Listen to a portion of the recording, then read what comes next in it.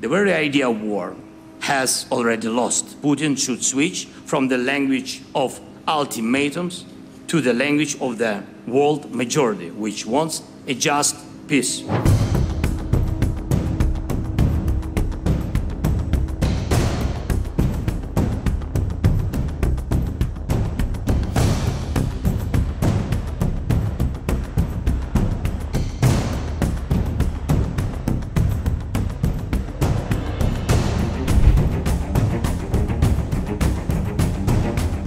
Today is the day of our joint success. Indeed, we all managed to give diplomacy a chance.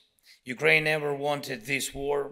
It's a criminal and absolutely unprovoked aggression of Russia, and the only one who wanted it was Putin. We have succeeded in bringing back to the world the idea that joint efforts can stop war and establish a just peace.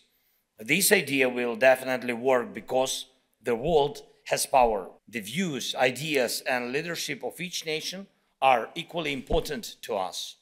And everything that will be agreed upon at the summit today will be part of the peacemaking process that we all need. We must decide together what a just peace means for the world and how it can be achieved in a truly lasting way. The UN Charter is the basis for us. And then, when the action plan is on the table, agreed by all, and transparent for the peoples, then it will be communicated to the representatives of Russia. The very idea of war has already lost. Putin should switch from the language of ultimatums to the language of the world majority, which wants a just peace.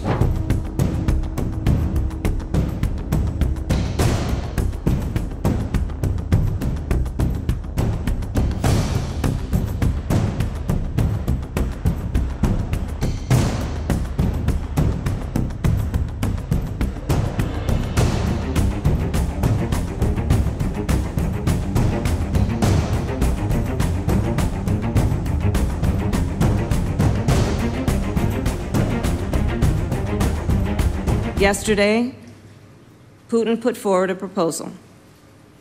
But we must speak truth. He is not calling for negotiations, he is calling for surrender.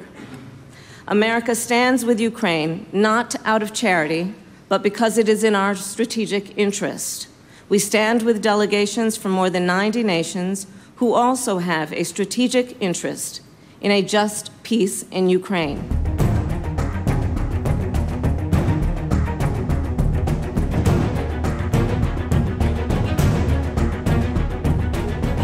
Putin has no interest in a genuine peace.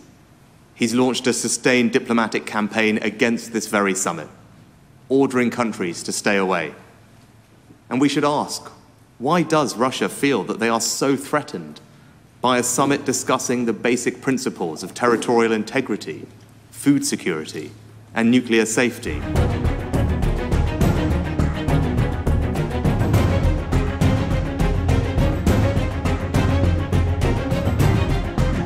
No country wants peace more than Ukraine. But let us be honest, peace is more than the absence of war.